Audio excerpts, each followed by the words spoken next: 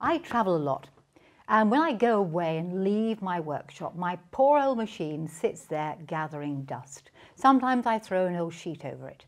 And I thought, what I really need is a sewing machine cover. And in fact, all of you should be covering your sewing machines, because dust and fluff and small children, and indeed partners, are very good at playing with the knobs and twiddling with things. A sewing machine cover would keep the machine nice and covered up, protect it, keep it warm on cold winter nights, and keep it cool on hot summer days.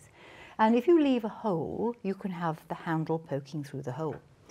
Now, when I came to design this, as with doing anything perhaps of such a large nature involving a big piece of fabric, it's not a bad idea to make a mock-up in, say, a thin, cheap material like calico. So I actually made a mock-up. But this is the finished thing. So how did I make my sewing machine cover?